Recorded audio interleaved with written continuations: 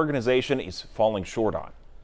Youth on Their Own works with about 100 middle schools and high schools. They say there's about 5,600 homeless students in Pima County.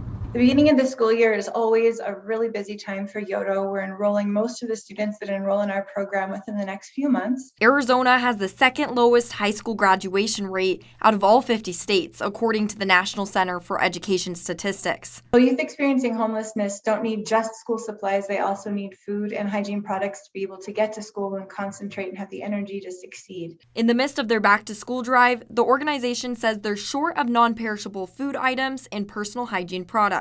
You can imagine being a young person, you want to start off school looking good. And if you don't have the shampoo, conditioner, soap, toothpaste, toothbrushes to do that, it kind of sets off the year in a not great tone. And we want to make sure that Yodo students succeed. The organization also tries to support their students financially as they attend classes. But we have an academic stipend that basically if you attend school, Yodo will pay you to attend school. We find that's very incentive-y for the kids. Items donated to Youth on Their Own are available at their mini mall Monday through Friday for students to stop by once a week.